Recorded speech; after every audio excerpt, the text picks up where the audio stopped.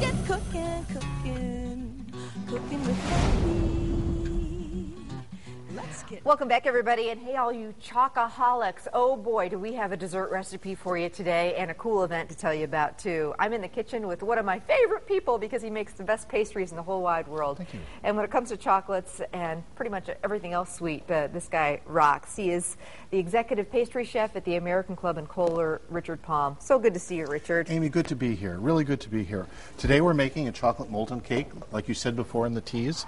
That this is just that thing that everybody gets out in a restaurant these days, but they're so easy to make and it's so lovely. So start what we did here in that we did a double boiler. We took 4 ounces of chocolate, and we took 4 ounces of half a cup of butter. Okay. And so we just melted like those. Chocolate, the best chocolate chips you could find. Exactly. Or, okay. The best chocolate chips, but you really want real chocolate, not fake chocolate. Got it. So really nice stuff.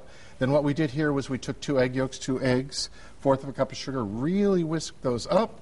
Then we're going to add that very quickly because we don't want our chocolate to seize. And if you're at home saying, what were the exact amounts? Don't worry. Everything will be on our website, so don't worry about that. So equal parts melted chocolate, melted butter. Yep. How many eggs again? 2 egg yolks, 2 whole eggs. Oh, so nice and rich. 1/4 cup of sugar. In goes 2 teaspoons of flour. Now you're thinking, how can that make a cake? That's the whole point. This is an unbalanced recipe and is the reason why.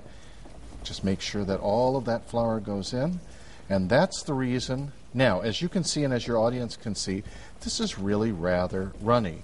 Best thing in the world to do, ice cream scoop, just like so. Do you need to grease the Normally ramekin? what I do is spray this once with food release. Okay.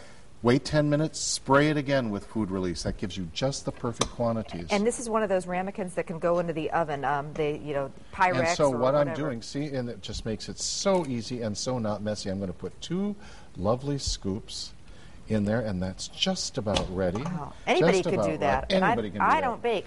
Now, into the oven this goes, Richard, about what temperature? 425 to 450 degrees, and it goes in for about 6 to 7 minutes. And when it comes out, as it has here, voila. You look like a rock star is what happens. And see, this is the lava part. That's the lava part. The lava part. Look at that. Good to sprinkle it with a little bit of powdered sugar just for the looks. And also then a scoop of vanilla ice cream. Oh, yeah. Wow. Now we're talking. So tell us about this event that you guys do every year at the American Club. Chocolate Night. It's the 20th anniversary of the Chocolate Night. And it's really, really nice. I've been there 18.5 years.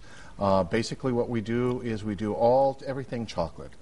This year we buy certain chocolates from like Norman Love or Christopher Elbow of Kansas City, 2 of the most fabulous chocolate makers out on the market.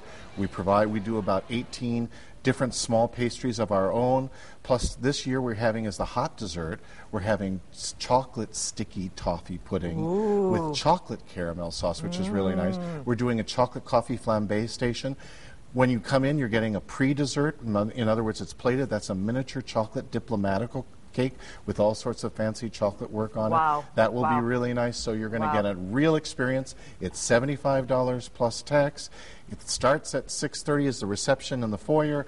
At 7 o'clock, we open the doors. You're escorted to your table. Everything should be wonderful. I've been there once before, and it was a night I will never forget. How was the molten cake? Just a little bit good. I think I might have to have a little bit more. Richard's going to stick around on Living with Amy. It's all about cranberries. So we're going to make your most amazing orange cranberry scones and a cranberry pork roast and all sorts of good stuff. But I'm going to go back to my cake. Enjoy. Please come to In Celebration of Chocolate. That's this Friday night.